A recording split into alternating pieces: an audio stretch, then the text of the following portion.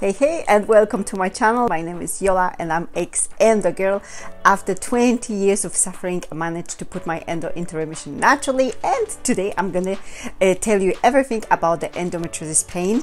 So let's go straight to the point because I value your time. What you're gonna learn from this video: how to identify endometriosis pain, what might cause your pain, what makes your pain worse, and what to do if you don't have endometriosis symptoms anymore, if you think you put endo into remission but the pain is still there. So if you're interested, keep on watching. Endo pain is very tricky. If somebody had asked me, Yola, where does it hurt? Where is your endo pain? I would say it's literally everywhere because it's very hard to identify. Some girls, the pain might start in the abdomen, on the pelvis, on the ovaries, but pain can also travel all the way to your back, to your spine, to your arms, and even in your legs. Some girls have more pain during the period or the intercourse, but for many girls, the endo pain is constant. It means it never stops.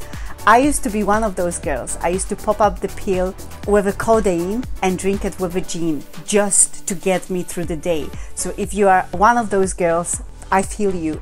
Some of the endo girls have a pain for urination. For some of us, even bowel movement might be painful. Only 11% of the girls diagnosed with endometriosis will experience no pain.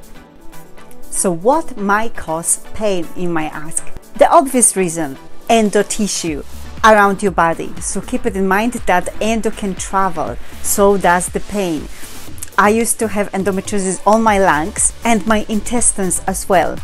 Another reason of your pain might be cysts. When the cysts are growing, they might be putting the pressure on your organs and therefore you can feel the pain. It might be adhesions, it might be scar tissue. No endo symptoms, but you're still feeling some pain? Did you eat something from the red list? Sometimes inflammatory food can trigger our pain. So did you experience any stress? Stress level is related to pain. So if you experience loss, if you're grieving, or if you had an argument with somebody, that can actually cause the pain. And the third one, that might be things that are left after endometriosis, which means some scar tissues around your insides, like for example on your intestines, some adhesions, or it might be even not endometriosis related, like for example your gut.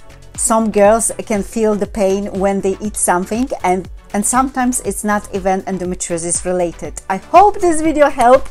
If you've got any problems, please let me know in the comment section below. Share it with everyone so we can all come together and heal together. As always, I love you so much and I'm gonna see you next week. Bye!